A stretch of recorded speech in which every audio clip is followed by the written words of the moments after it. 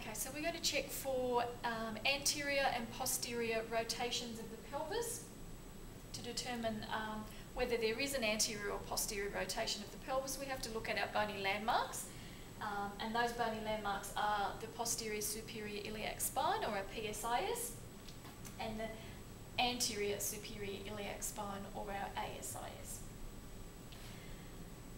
So from a lateral perspective, if we, in our postural assessment, have identified that there may be an increased lordotic curve, or our clients are experiencing some hip pain, then we can check the position of the pelvis by looking at those two bony landmarks from a lateral perspective.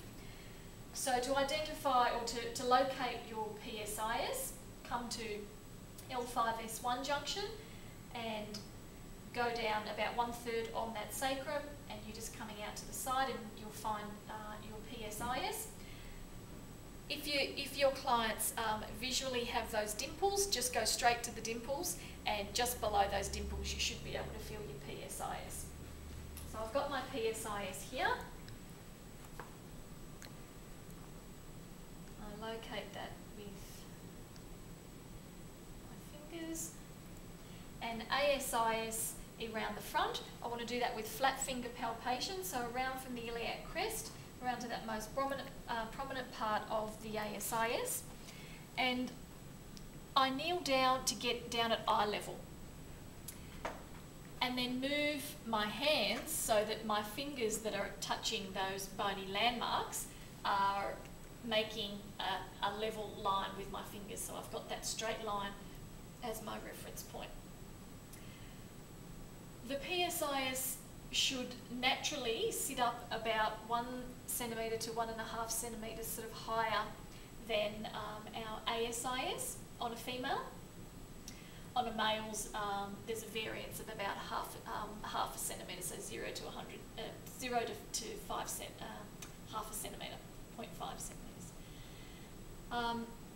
So we can see on Hannah here, this is quite a normal tilt. Anything excessive over that, 1 to 1.5 centimetres, we would consider anterior, and that's what I've demonstrated here.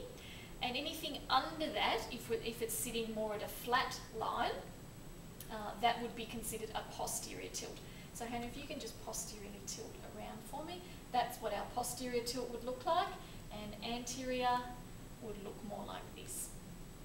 Okay, so back to the centre. Now you'll need to check both sides, because sometimes we can have one of the innominates, so that ilium and ischium that rotates around on its own, or we can have both of them coming together. So always check both sides.